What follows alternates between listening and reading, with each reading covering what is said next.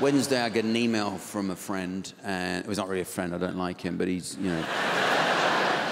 And he sends me an email, right? It starts with, hi, you know, H followed by 19 I's or something. Hi. I should have deleted it, but I opened it. He goes, guess what? I'm raising money for charity, and I'm riding my bicycle down to France and Italy. I need to raise £2,000 for the basic equipment. Can you help with a donation? And so I replied straight away, naturally, and said, well, that's a coincidence, because I'm looking to raise money as well. I want to take my family to Orlando. And he got a bit pissed off with me about it. He was offended, and he rang up and said, you don't get it, do you, Jack? You just don't get it. It's a really good cause I'm raising money for. I said, well, let me stop you there, because you said it was a charity. I assumed it would be a good cause, basically. I think that's taken as given. Basically, people don't generally raise money for bad causes, do they? You don't see people out in the high street on a Saturday morning rattling a tin. Oh, please, save the wasp. Can you know...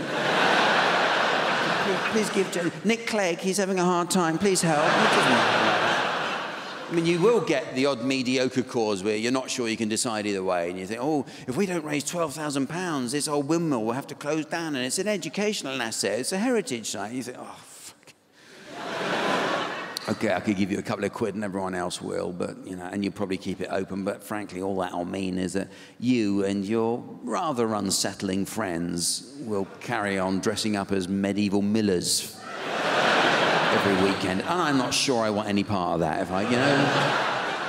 Now, I'm being hypocritical now, because I'm involved in fundraising. You know, comic relief I've done, as you may or may not know. I went up the Zambezi earlier this year, and it was, oh, thank you. I raised £1 million, which bought, you know, we were able to buy mosquito nets and medication and tents and all the other equipment I asked for. Everyone is raising money. Everyone is, they're going crazy. Old people, what the hell's happened to old people these days? My God, they never stop raising money, do they? There was a time, old people, they would retire and just keep quiet. Now, you go, I'm 88 years old, I'm going to walk from John O'Groats to Land's End. You go, what? We don't do that. What are you doing that for? At your age, if you can get down to the corner shop and come back with your trousers still on,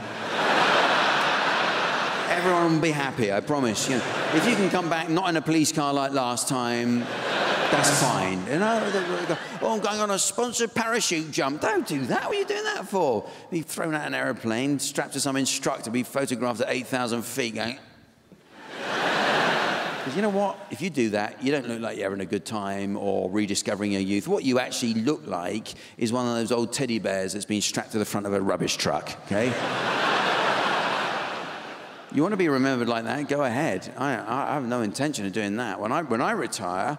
I'm going to be a right bastard. I am. Oh yeah, I'm looking forward to it. I want visiting me to be a chore, not a pleasure.